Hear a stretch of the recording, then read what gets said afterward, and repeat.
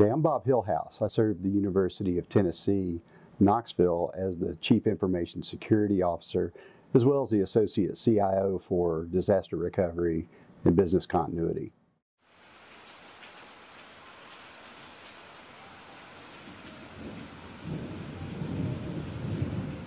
So, historically, UT has been involved in disaster recovery since probably the mid-90s.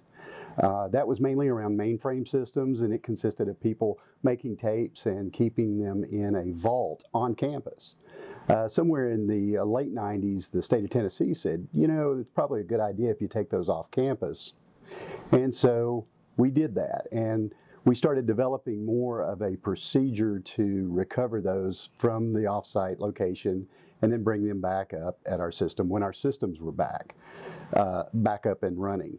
So that's evolved over time as more systems were added, more dependencies, more applications were added, more business critical systems were added to include systems that we typically weren't on the mainframe, that we ended up having to consider, if we need this, we also need this, and we also need this. So we started doing that, and the program just grew. State requirements are one thing. Our administration expects us to be, they require and demand that we're good stewards of the information that we're provided by our constituents, our students, our staff, our faculty, our researchers. And then I don't know anybody that hasn't read the newspaper or if they've seen any media of the disasters, the hurricanes, the breaches that happen continually now. So there's a public relations aspect to this too, that we're perceived as being responsible for the state's data.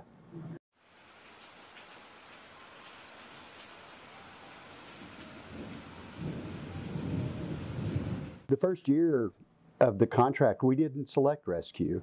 We bid. This was a bid process, a competitive bid process where AT&T won the bid, and one of the contractors that AT&T presented was rescue and Chorus 360. And the first year we didn't select them because it's part of a bid process, but the way our contracts work is we renew those every year. After year one, we selected to continue the contract. Relationships for us are more important, one of the most important aspects of this process. It takes several tests, it takes several years for you to reach that level of relationship with your partners in order to be successful at whatever you do. Because then there's expectations that they have that we meet and vice versa. So if the question had come to me in year two from AT&T of do you want to continue with rescue or do you want to look at another contractor, we would have continued with rescue.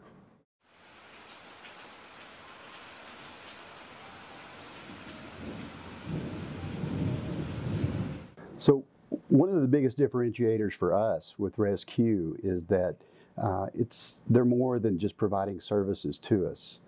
They actively participate in building those relationships that are required for making this successful. They're very communicative. They're very professional in the way that they handle the technology. But the technology becomes the easy part. The harder part is the relationship and the communications. I think rescue is committed to that communication and that improvement of the process.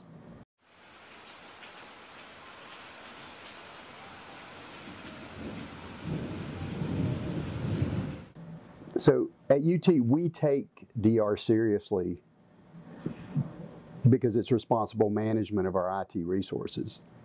I mean, plain and simple. It's not security, it's not recovery, it's not disaster recovery, it's responsible management. You're responsible for these systems, you're responsible for ensuring that there is a continuity of that business, that we can continue to give grades, grant degrees, pay staff. UT is an organization a lot like a city where we're a provider of services to neighborhoods and houses and people across the state of Tennessee. I don't think that anyone would consider it responsible if a city didn't take steps to protect critical resources like power or like data. The mayor wouldn't have his job long. But I think it is just good management. It is good stewards. As the Chief Information Security Officer, I'm concerned about ensuring that even during this process, that our data is protected as well here as it is there. And over the period of years that we've worked with ResQ, the facilities here has become just an extension of our data center. And that we're comfortable with the facilities. We're comfortable with the processes that are in place here as much as we are at home.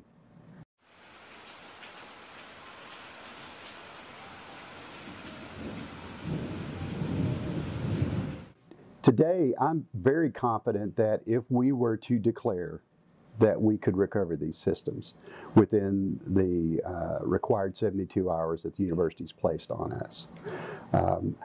I'm confident that I'm pleased that over the last few years, this process has improved to the point where we've cut the return to operation down to a lot less than 72 hours. So I feel more confident today than I did when we first began this process with ResQ.